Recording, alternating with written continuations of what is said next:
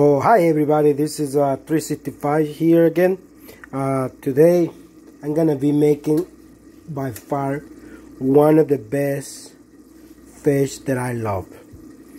Other than my home country, they have different types of fish like in everywhere else, but in here, rainbow trout and salmon is one of the nice things to cook. So today I'm gonna just showing you one of the ways how I like to make it, and company with rice. Right now I'm cooking the rice right there. I like mushroom rice a lot, and it's gonna be going with this beautiful salmon trout, rainbow trout. So I'm gonna show you what I'm using here. I'm using 5 grams of mustard, 1 tablespoon of honey. I'm using crispy onion, 2 tablespoons of crispy onion, a 1/4 teaspoon of black pepper, a 1/4 teaspoon of salt.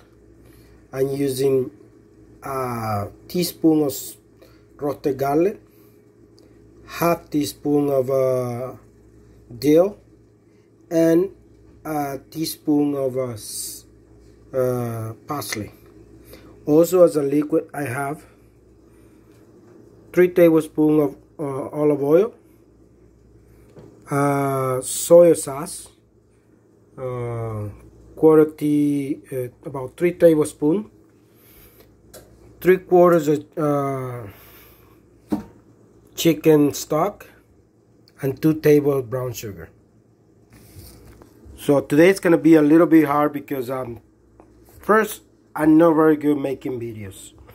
Let's just be clear in that one. And I just do it for the fun. You know, I kind of find YouTube very incredible, because if you have a bunch of videos, or you have a couple of videos there, and tomorrow when it's gonna happen to us, we die, or I die, I guess my kids can go and watch me talking and about food, they what I always like, and they can see me there. So to me, it's like a good memory for them when I check out. But at the meantime, I do it because I love cooking, and it's so good that I would like to scream it to everybody how good is cooking.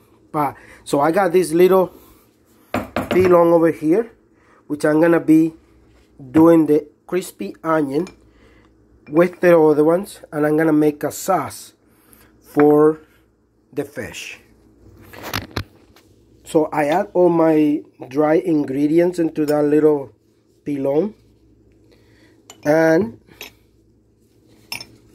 the salt, everything is in there. So I'm gonna ground them for a little bit until they can blend a little bit together.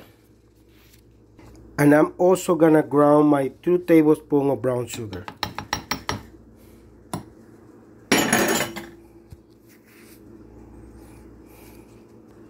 So after I made my paste of here, the brown sugar, I'm gonna bring it into this little bowl over here.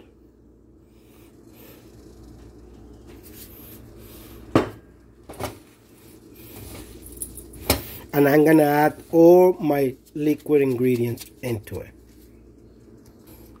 Let's start adding the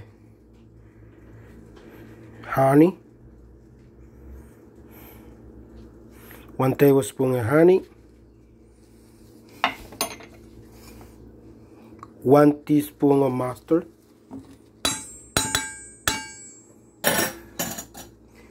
I add my 3 tablespoons of olive oil, I add my 4 tablespoons of soya sauce, my chicken stock, and then I'm gonna stir it. So this is what it come out with the sauce. This is my sauce for the rainbow trout. I'm gonna spray it on the fish. So it's kind of hard to work out here with one hand, but what I would do, this stuff, I'm gonna rub it in the fish. I'll try to show you a little bit how I do it. So I just spray it on the fish everywhere. You're gonna have a sweet sweet, sour, sweet, salty fish. It's gonna be good. It's kind of hard to explain the way how it's gonna taste, but this is what you would do. You would just kind of rub it all around the fish. This is a skin and rainbow trout. It's very good with salmon too. So once I add all the sauce and I coated the fish with the sauce, I'm gonna let it sit for at least 15 to 20 minutes. I cover it with a tin foil, and they will go into the oven for 280 for no more than 20 minutes. Just enough so they can just be moist and nice. It's gonna be beautiful, guys, so stay tuned. So now the fish is covered up. We will leave it like that for 15-20 minutes. When it's done, we're gonna pour two more, those 15-20 minutes. We're gonna get 2-3 tablespoons of fried onion. We're gonna crush it down, and we're gonna spray it on the top and put it in a grill and grill the top of the fish a little bit, and it's gonna bring that sauce moist from the fish to a nice crispy texture.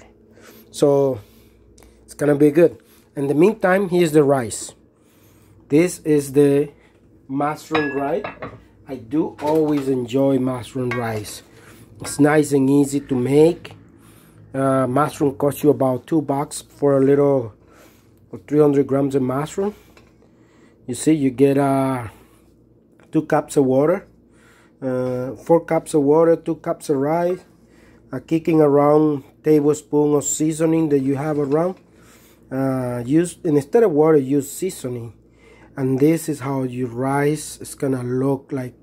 You can use any other type of seasoning to give that flavor to your rice, and instead of just having it plain and white.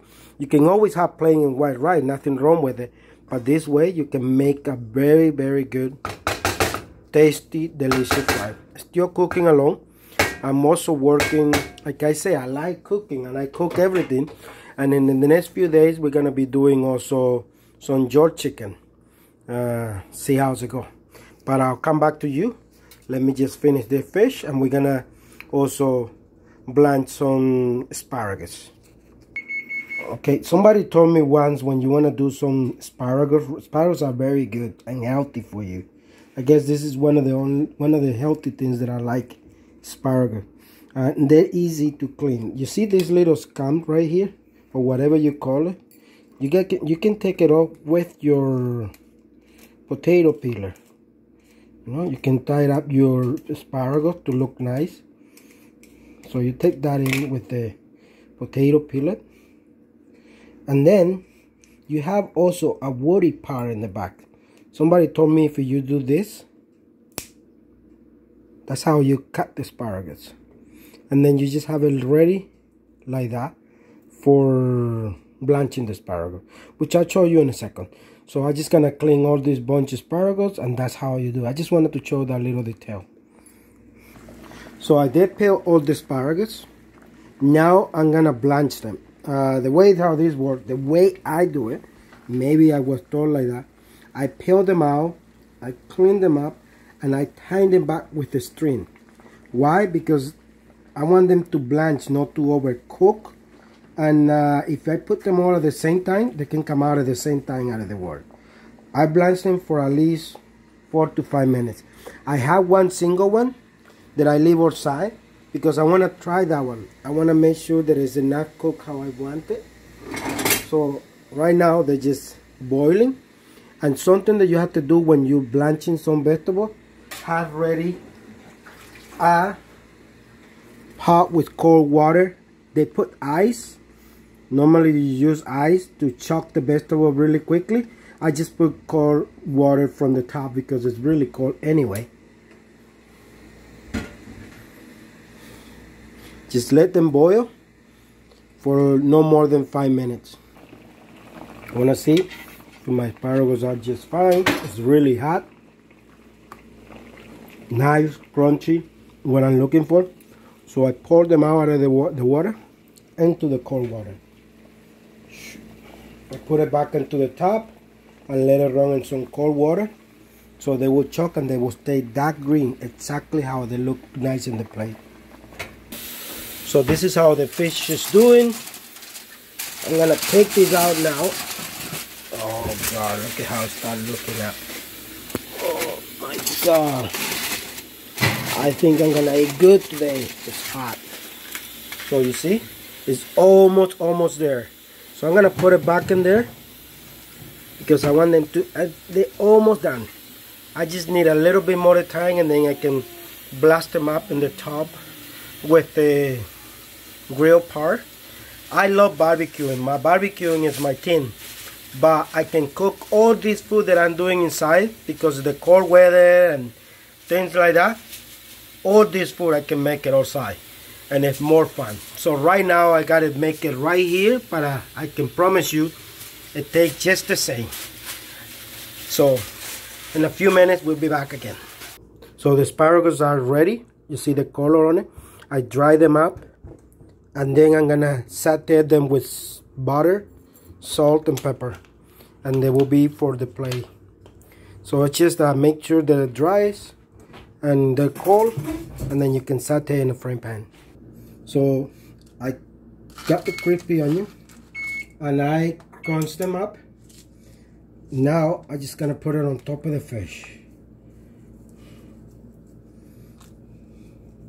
and they're gonna go back into the oven again. This is gonna give another extra little kick. But I can tell you this fish is a bomb. It tastes so good. It's something nice and easy to do it in the grill, to do it in the oven inside the house. And the way we're gonna have it today is gonna be delicious. I learned to make this fish about 26 years ago, back in BC, from some native friend of mine. And since then, I haven't forgot it. It's always good. Okay, I put in a tablespoon of olive oil and a tablespoon of butter. I let it melt. Why do I put them both together? Because and then the butter doesn't get burned. So I put my asparagus right there. I grab the pepper. Do some ground pepper right there. And do some salt.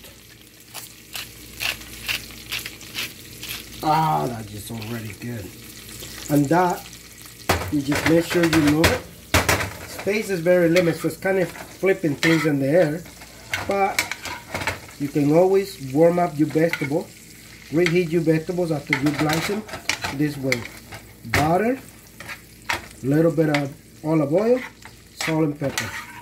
And then you're gonna have a beautiful, delicious asparagus. Just tiny bit of heat like that.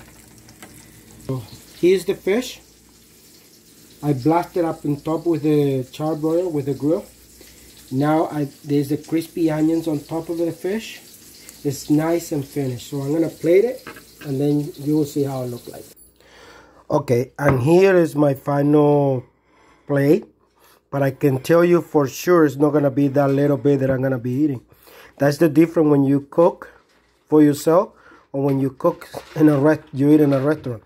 They give you a little bit, but this way you can have a really good meal, very low cost, and a lot of food. Ya tu sabes, I'm gonna enjoy it. You enjoy the video. Underneath it will be the recipe, what I use, and you are welcome to subscribe. You are welcome to leave a comment, and you shoot me a question if you like it, and tell me how was and if you got to make it. You can also make it in the barbecue and use any other kind of fish. So I wait for you to respond in this video and let me know. Ya tu sabes, Chef 365 is gonna go eat now.